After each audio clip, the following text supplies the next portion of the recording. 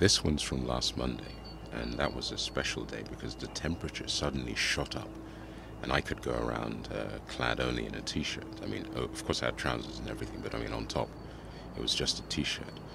And most of the people in the city, you could see, had been waiting to release their spring madness. But the thing is that you do get these false starts where you have a beautiful warm day. You think, yes, spring is here, really, really, really here, and you get ready to, party in a spring-like way.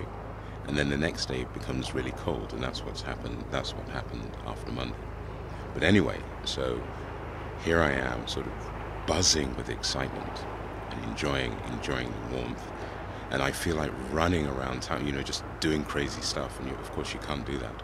And so I've found what I would call a very good solution, a very good way of calming down, and that is to sit on a riverbank or a canal bank and just watch the boat traffic, as it comes by, the different kind of boats. I've said it before that I feel each boat has its own character.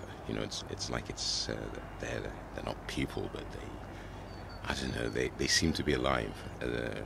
And so I sort of sit and I watch them, and I just find it so fascinating. It's very simple. Sometimes it's nothing. It could be just, the way all the tourists are. They've probably got these earphone thingies on, and somebody is pointing out a house on the other side. And so you see a boat full of people all looking in exactly the same direction at once. Or sometimes you see people just on sort of like the workman-like boats, fiddling with stuff as it goes along, washing things down, wiping things down, and stuff like that.